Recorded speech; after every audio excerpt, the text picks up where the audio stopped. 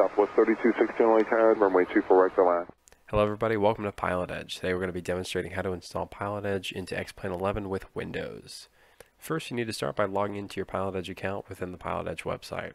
Once you're there, hover over the Pilot Center and select Download Software. This video is intended for those of you who are visual learners.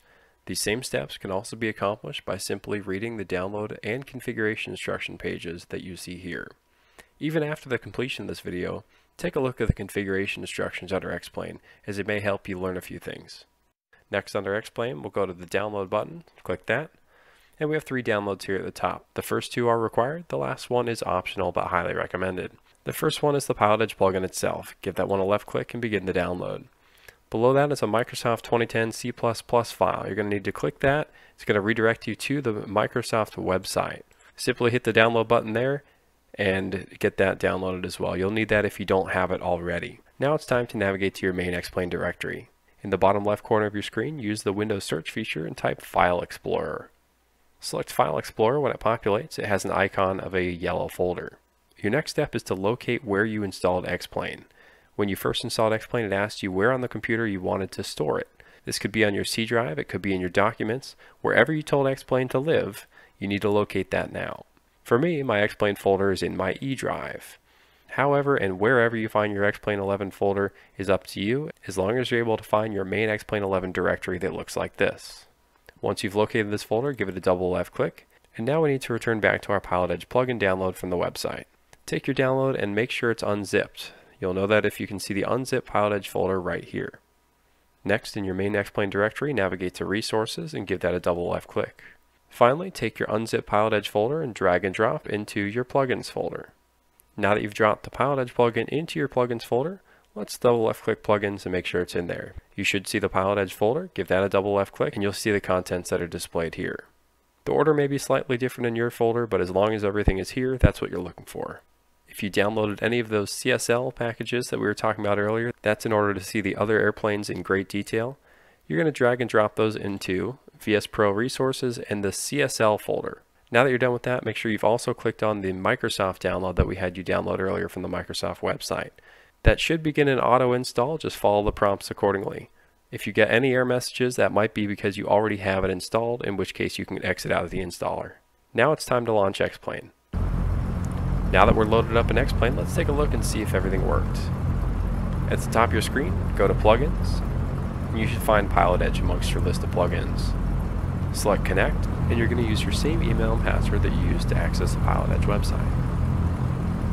Next, select a call sign. This can be any tail number, either United States registered or international.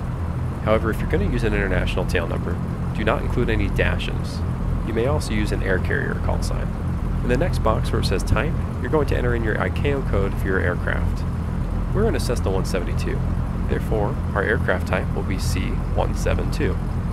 Below the type you'll see the airline and livery fields. These boxes are used to tell the network what your airplane should look like to others, as in what kind of paint scheme you have, what kind of livery you're using. This all has to do with the CSLs that we talked about earlier in the download section. You can find more information about the CSLs and what to put in these boxes on the X-Plane download portion of the PilotEdge website. However, these boxes are optional, so we're not going to fill them in right now. Let's just get connected. Connected to PilotEdge. Once you've clicked connect, go ahead and check the home page of the PilotEdge website. See if your name and call sign are listed there as well as the pilots connected to the network. You may also use the live map feature and find your airplane there. Now that you've established that you're connected to the network, let's get your radios up and running so you can give air traffic control a call. First, navigate to your settings in the top right. We'll start with your sound settings. Ensure your radio slider is between 50 and 60%. You may also adjust your other volumes to ensure you can hear your radios accordingly. Next, select either the joystick or the keyboard tabs, depending on which button you're going to assign as your push-to-talk. Press and hold the button you'd like to use as your push-to-talk. As I do this, you see that button illuminates. This is my push-to-talk. If your push-to-talk says anything other than Contact ATC, go ahead and hit Edit on the right. Just type in Contact ATC at the top and you'll find the option below to click it, apply, and done. Now let's check your input and output devices. At the top, visit Plugins again and select PilotEdge and Preferences. Here you can select your appropriate audio input and output devices. Your input should be your microphone, ideally a headset microphone or an external microphone other than your computer's webcam. Your audio output is the device where you actually will hear air traffic control. This can be separate from your X-Plane audio in case you want to have that coming through speakers and your ATC coming through a headset, or you can make it all the same. Select your appropriate devices and then select OK. Lastly, let's do a radio check. PilotEdge allows you to do a self-radio check on 123.45 in order to help you troubleshoot issues on your own. Simply tune your COM1 and COM2 radios to 123.45 in both actives. Ensure both COM1 and COM2 are selected on. Hold down your push to talk and do a radio check. Radio check. Radio check. This frequency is specifically designed on the network to loop back into your headphones. If you hear yourself, your audio is working properly. If you don't hear yourself, take a look at the links below to troubleshoot your audio further.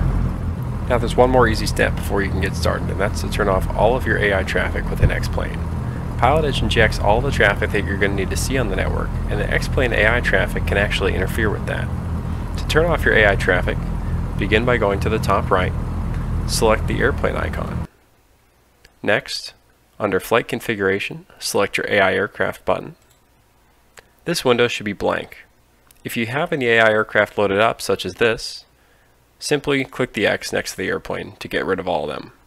Once this window is blank, select Done and apply changes. Now that your radios are working and your AI traffic is turned off, it's time to go flying. If you'd like any further technical support, or if you'd like to engage with our community of thousands of PilotEdge users, stop by our Discord chat server. Details on accessing our Discord server are in the description below. Be sure to follow PilotEdge on all social media to stay up to date on the latest and greatest. Enjoy your flight, Captain.